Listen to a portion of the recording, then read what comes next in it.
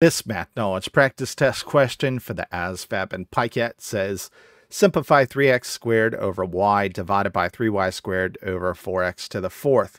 So again, on the ASVAB and PiCAT, you're not given a reference sheet or a calculator. For that reason, I recommend you get in the habit of copying things down and working them out on your own scratch paper.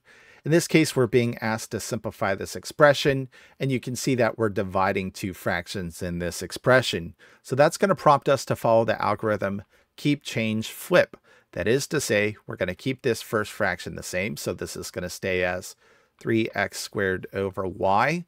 We're going to change from division to multiplication, and then we're going to flip this second fraction. So instead of being 3y squared over 4x to the fourth, it's going to become 4x to the fourth over 3y squared. Now, when you multiply fractions, you just multiply straight across, and I'm going to do this without skipping a single step.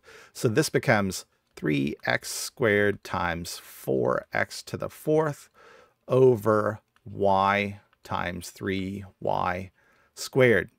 Now, in order to simplify this further, you have to know one of the laws of exponents called the product rule. The product rule says if you have a to the m power times a to the n power, you simply add their exponents to be a to the m plus n. All right, so let's simplify our numerator. 3 times 4 is 12. Now we have x squared times x to the fourth. Again, x squared times x to the fourth. According to the product rule, this becomes x to the 2 plus 4, which is x to the 6th power. Let's work on our denominator now. Again, there's technically a 1 in front of this y, and technically this y is raised to the first power. 1 times 3 is 3. Now we have y to the first power times y to the second power. According to the product rule, this becomes y to the 1 plus 2, which is y to the third power. So this is 3y to the third power.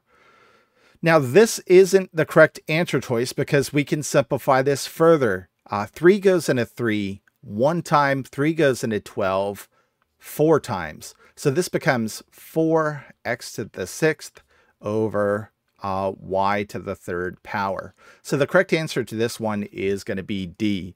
If you pick C, it would be wrong because, again, you can simplify this one further.